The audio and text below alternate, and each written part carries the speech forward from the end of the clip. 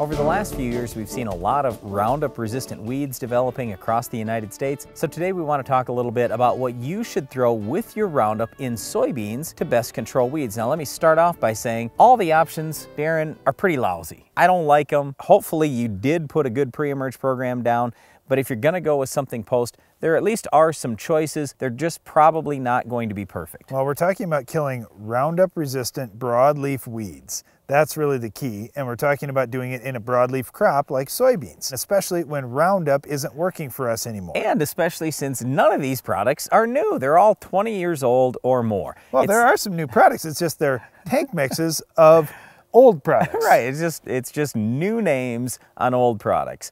So any weed you've got post-emerge in soybeans, I have nothing new for you. I've got all 20-year-old materials. But you know what? Some of those things, like I say, aren't bad. You can get 90, maybe 95% control of 2 to 4 inch tall weeds. All right, let's start by talking about this. When we talk about weed control in soybeans, we've got to have a great pre-emerge strategy. We come in with 3 different sites of action pre-emerge. We use a PPO, we use one of the yellows like Treflan, Sonland, or Prowl, and then we like to use Metribuzin. If we can use one of each of those classes of chemistry, we'll do a great job on a lot of these broadleaf weeds so we don't have so many to fight post-emerge. The other thing that I'll say is this: a lot of our post-emerge options like Pursuit, like Flex Star, I mean there's just a number of them, First Rate, that can be used pre-emerge or post. Save all those for post if you possibly can. Now, if you've already pulled the trigger and used some of them pre, we'll have to give you a couple options here post-emerge. And I'll say this, like you were saying, the first option kind of stinks. The second option really stinks worse. So we're going to have to probably burn your beans just a little bit trying to kill some of these weeds if you've already used up your best post-emerge option. Okay, so as we're going through these different products, in other words, which is best for each particular weed,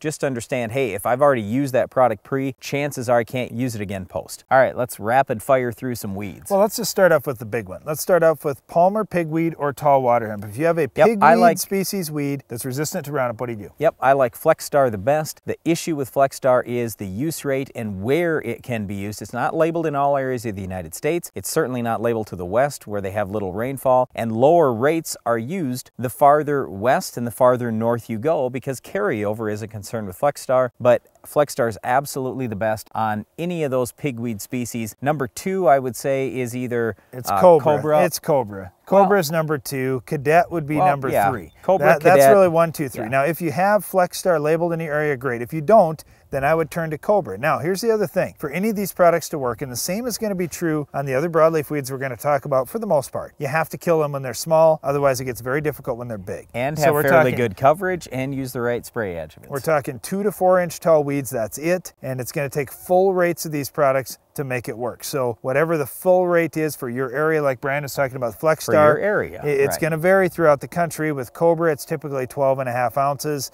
With Cadet, it could be as high as 9/10 of an ounce. You just have to check the label on the rotation that you've got and in your area. All right, next weed. All right, the next one would be common ragweed. Common ragweed, the best thing is First Rate. I'd say Flex Star and Cobra would be number 2. I don't know which I like better, but First Rate's absolutely the best. If you used First Rate pre, though, don't use it post. You've got a lot more risk for carryover. Okay, how is that different from giant ragweed? Same. I'd do the same thing with giant ragweed as I would with common ragweed, but just understand, giant ragweed's very recognizable when it gets 3 or 4 feet tall. We're talking about 3 or 4 inch tall weeds. If it's bigger than 3 or 4 inches, then there's nothing I can give you for an option that's going to be great. Plus, the growth rate for giant ragweed is pretty fast, so you have to get out there early, and you have to get used to seeing these weeds when they're only a couple inches tall and only have a few leaves. That's when you need to identify them. Yep, the good news with both First Rate and Flex Star, they do have some residual, so I'd way rather have you spray too early than too late. Okay, mare's tail.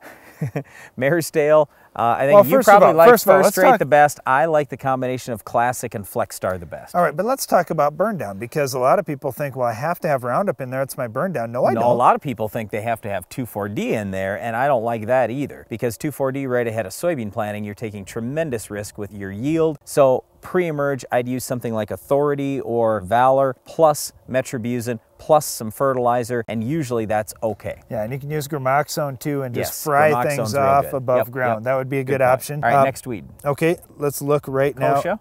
Kochia, yeah. I was going to say I had a weed that isn't quite Roundup resistant, but well, Kochia is Roundup resistant. Yep, Kochia post-emerge is probably the one in soybeans we have the least amount of control on. I don't care what product you use. I'd say Cobra is best. I don't know what you think, but I like Cobra the best, and I would say you're talking 70 to at very best 90% control. Well, here's the problem. It's also ALS resistant almost everywhere, so the best options were the ALS products. Now, yeah, Cobra is probably #1. Okay, I was going to talk about lamb's quarter, and it's not really Roundup resistant, but it is highly tolerant to Roundup. Yep, but the good news there is it's not ALS tolerant, and so what I would suggest is Harass. That's basically the old Pinnacle, the generic of the old Pinnacle. All right, let's take another one that isn't really Roundup resistant, but if 2 quarts of Roundup only get, at best, 80% control, wild buckwheat is pretty much resistant. I mean, if you kill wild buckwheat with Roundup and it's an inch tall, chances are you're going to get most of it. Well, good luck better seeing than 80%. I mean, we're talking about a viney weed here, and this is part of it. If you can get it before it vines out. Yep, morning glory, wild buckwheat. Roundup is just a little weak on those particular weeds. So the best thing, in our opinion, is to use Pursuit. The problem is Pursuit or Raptor.